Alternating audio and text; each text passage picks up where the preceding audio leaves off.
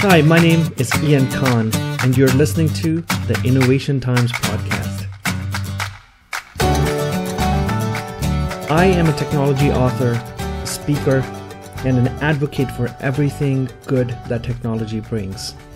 A part of my work is running the Innovation Times podcast and bringing together people from various aspects of the industry and talk about how technology is affecting the way that they perform their jobs, their functions, and how they're leading their organizations through change that's propelled by technology. As part of my podcast, I interview people from all segments of the industry and different verticals as well. Welcome to Innovation Times. Hi, this is Ian Khan from ASA 2017. I have with me Sarah Sladek, who's the author of Talent Generation. Sarah is the author of many different books, but this is her latest book. Sarah, welcome to the program. Thank you, Ian. I heard your session yesterday and the message about different generations coming together and how we need to work together, not just to drive revenues, but to really create that engagement. Tell us about it. Right. So this latest book is the result of several years of research and really this widening gap that we're seeing in the workforce as well as in membership associations. This engagement gap, meaning that younger generations aren't engaging in organizations the same way as older generations. And I really wanted to identify why that's happening and also the fact that we have seen this emerge into somewhat of a crisis. So the fact that we can't engage younger people means that we have declining productivity, declining job satisfaction, and a loss of talent and revenues. We're seeing increasing turnover among younger generations. So we have to be able to resolve it. So the book is the result of really looking at what are the most successful organizations doing to engage young talent, and what are their secrets, basically. How do you see this really translating within the associations world? Like the world of associations is full of people. There's people everywhere because that's what primarily associations do. They bring people together so that they can create value in a certain way within a certain theme. Have you seen specific challenges within the associations industry? And I'll ask you a question later as to how can we tackle that challenge using some ideas. What do you see happening in industry right now? Right. So we absolutely see this being a huge problem for associations. So nationally, the average is we're seeing about 62% of associations seeing some sort of membership decline or flat membership. It's not growing at all.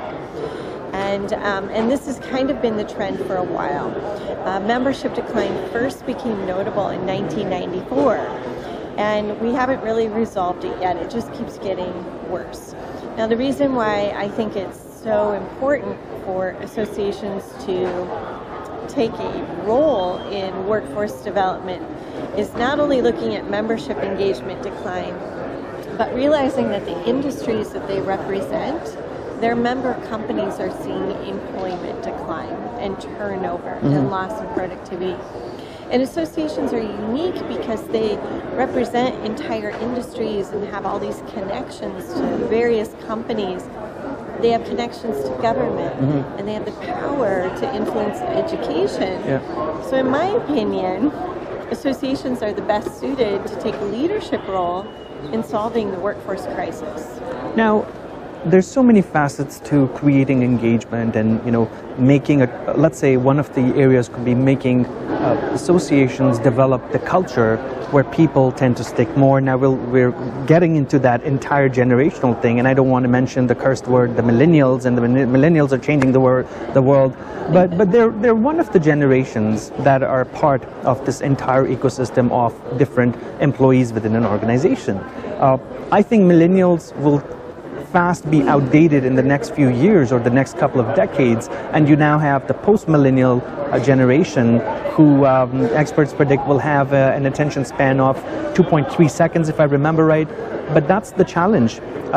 Without going too far out to the post-millennial generation, what can associations do right now to create engagement, and how important is technology to do that? What are some of the ways we can create that engagement to address these challenges? Right. So we have moved from the industrial era into the post-industrial era, and really, you mentioned millennials. Well, millennials are really the personification of change. And much of that change has been evolved because of technology and our access to technology. So technology plays a key role in being able to build relationships, provide products and services, deliver benefits. It plays a key role in how younger generations perceive value in associations. And so there's the tech piece that associations need to prioritize, realizing that it's not going away. But there's also this idea that in the industrial era, processes and hierarchies and certain traditions and methodologies and linear thinking really prospered. It was all about longevity and years of experience. But now younger people are saying we want to be part of associations that are nimble and forward-thinking and practicing globalization and flexibility and really incorporating all of the elements of this new era that has been fueled by technology, but it's also being fueled by ideas and by innovation. And so when they look at some of these more traditional approaches to how to run an organization, they don't really understand it, they don't feel like they belong, and they disengage. That's really great insight. I always talk about the fact that in the world of tomorrow, technology will definitely play a huge part and help us bring people together and be more productive and be more efficient. But the currency of tomorrow will be the ideas that people generate, because that is slowly fading out. And there's two different aspects to this. One is that, yes, the world is becoming a smaller place because we can communicate faster, we can be on FaceTime and do all of those things, but then we're also isolating ourselves by sticking into our cell phones and putting our head down and spending hours and hours there. How do you see this as, I would say, a challenge? And you mentioned the word, the industrial era, and I'll ask you a question about that in a second. But how do you see this challenge with technology? On one hand, it's making the world a smaller place, we can have more impact, but then we're all putting our heads down and isolating ourselves. What do you see happening? What should we do to battle that challenge?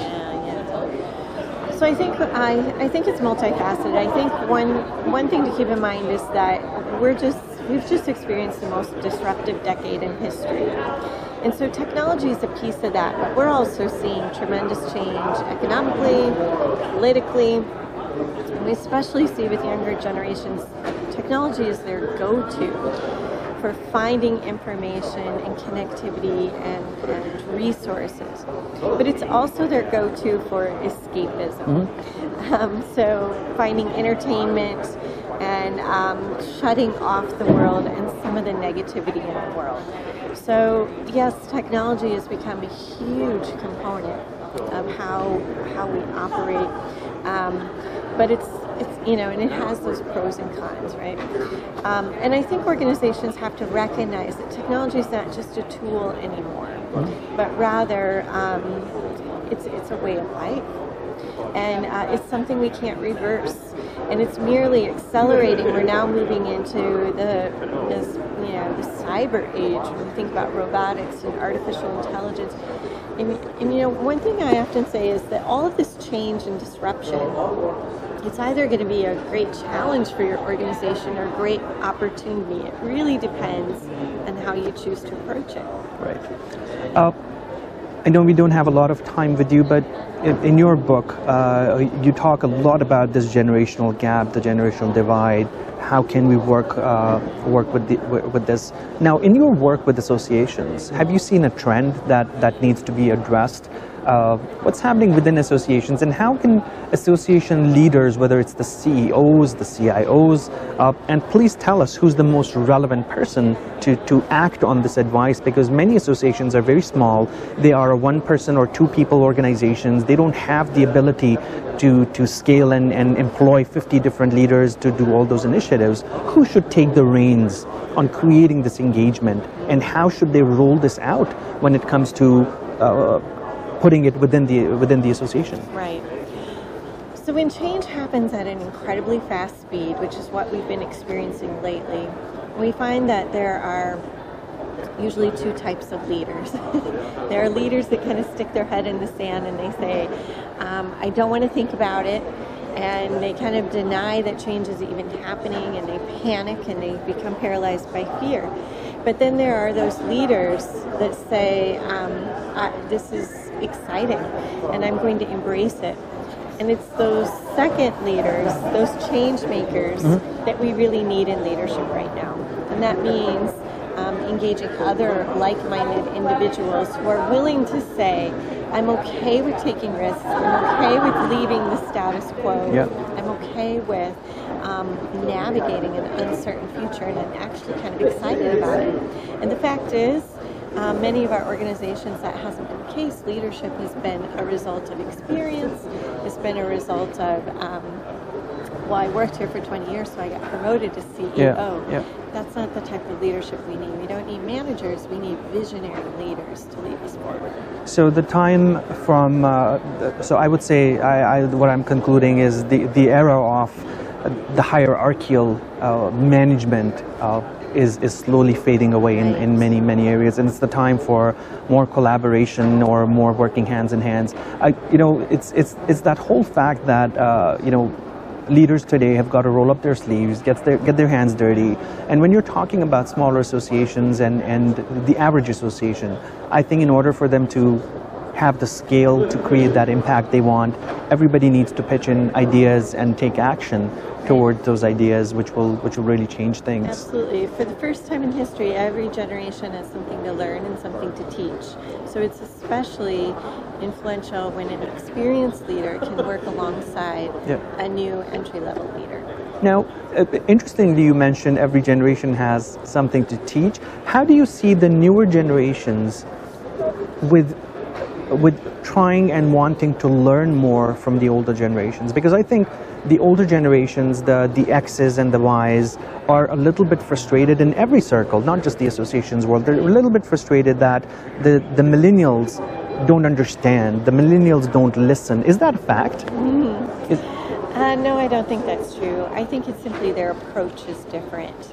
And I think, I often hear associations make the mistake of saying, well, we appointed one young person to our board of directors. Well, imagine being that one young person. The first time you speak up, everybody else is kind of dismissing your ideas, or we've already done it that way, or that's ridiculous. They don't speak up again. So that's why I say it has to be a collaborative effort. It has to be a community. Regardless of age or years of experience, but rather your passion for and your drive to move the association forward, and your creativity and your innovation. That's what's going to really help organizations survive and thrive in this new normal. Excellent. And where can our viewers and listeners get more information about your book, about your work, and get inspired? Right. You can certainly purchase the book through ASAE and check out our company. We are a management consulting firm that specializes in this area at xyzu.org. xyzu.org. Thank you so much, Sarah. So we have some really cool insights about how to manage the people side of your association, how to get different generations to work with each other. And please check out Sarah's book and her website. And I guarantee you'll learn a lot more by reading some of our recent work. Thank you so much, Sarah. It's been a pleasure. Ian. Thank you. Loved it. Excellent.